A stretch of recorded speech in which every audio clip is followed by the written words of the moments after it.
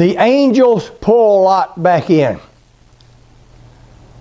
The angels close the door. If you read it, a miracle takes place. They strike everyone with blindness and the crowd dissipates. But here's what happens next.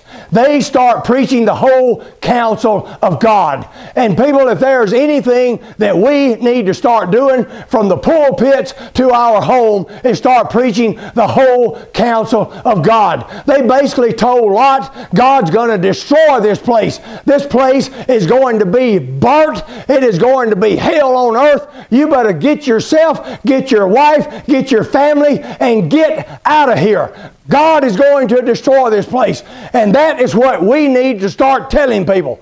We preach the gospel. We preach the good news as well we should. But we don't preach the good and the bad and the ugly. And I'm telling you, there's some bad and there's some ugly stuff. And we need to tell our families, we need to tell our friends, God is going to destroy this place. And you need to understand that. If you read over in Revelation 6, when it talks about the seals being open, and the fourth seal, it said when the fourth seal was open, and the pale horse came out, and the rider on the pale horse, his name was Death, and hell was following with him. And we need to tell people that death is coming and hell is following with him. And you need to understand that.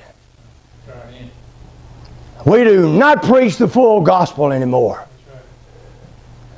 We preach the good, but not the bad and not the ugly. And there's a bad and there's some ugly that needs to be preached. When we look at Sodom and Gomorrah, judgment was passed, and then you see the punishment, judgment and the penalty. In the world we live in today, usually we have judgment, but we don't see the penalty or the punishment for quite a while.